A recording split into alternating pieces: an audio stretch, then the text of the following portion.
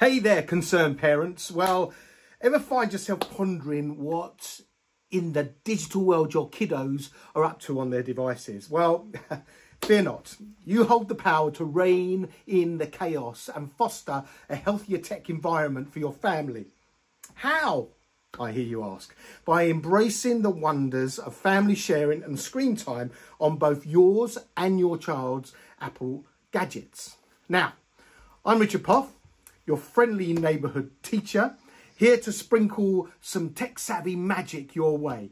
Join me in these videos where I'll guide you through the mystical realms of parental controls and on iPads and iPhones. Let's embark on this adventure together and pave the way for a harmonious coexistence with our digital companions. Let's start this journey by setting up family sharing. You can do this on the iPad or on your iPhone. So what we have here is a brand new iPad. This has been set up as a parent iPad. The first thing I'm going to do is go into settings so I can show you how to set up family sharing on this iPad. So let's go into settings. Now let's tap on our Apple ID at the top here. Now we've got this option here that says family sharing. Let's tap on that. When I first set up family sharing, I'm going to get this screen, so I can just press continue. At this point I can add my family to the family sharing options.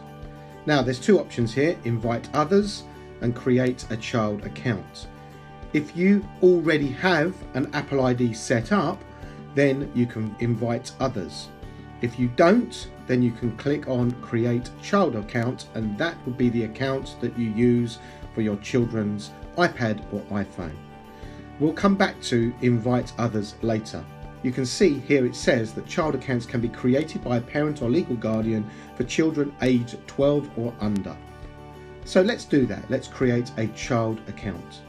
So I'm going to put my child's name in. I'm going to use test, and then I'm going to use child.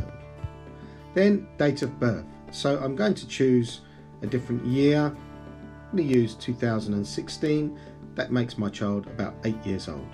Now let's click on verify that I'm an adult. And at this point, if you haven't done so, you will need to provide a credit or debit card to authenticate that you are an adult. I'm going to go through this process, but won't be showing this on the screen. Once you've added your details, just agree, and then agree to the terms and conditions. At this point, it's asking you to set up the Apple ID of your child.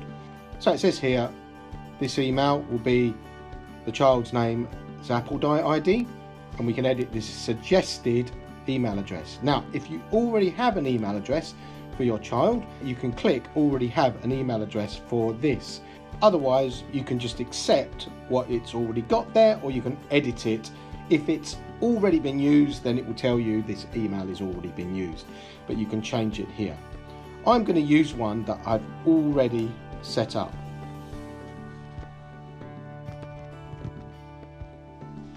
For authentication, it sent me a verification code, so I just need to get the verification code and add that in, and then I can go ahead and create my account.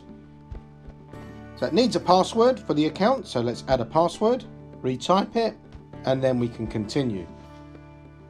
It will ask for a phone number to verify. It's taken the number that's associated to the parent account. If you want to use this number, you just use the number, or you can set up a different number. I'm going to use this number.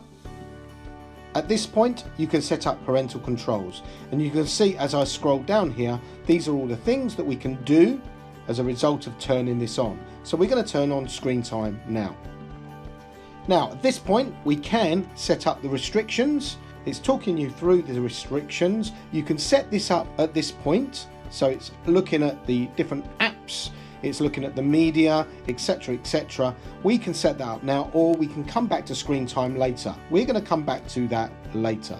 Apple allows you to protect the children from sensitive photos, so we can turn this on at this point, or again we can set this up later. If you want to find out more about this, you can click on learn more about communication safety.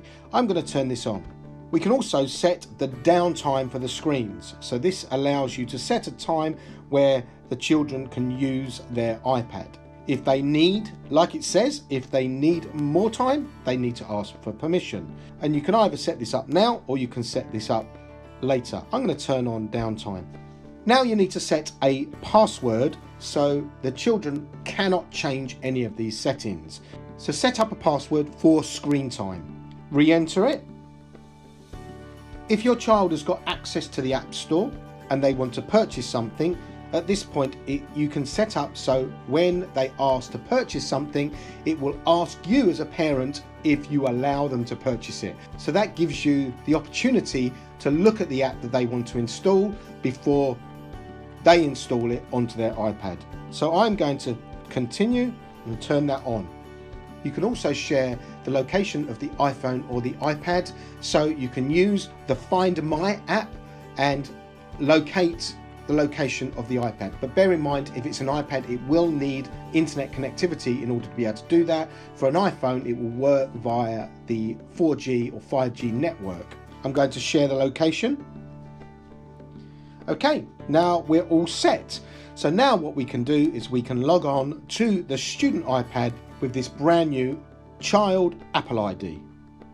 So you want to know more? Why don't you click on one of the videos here and find out more about family sharing and screen time. Oh, and don't forget, if you like this, then subscribe and like my videos.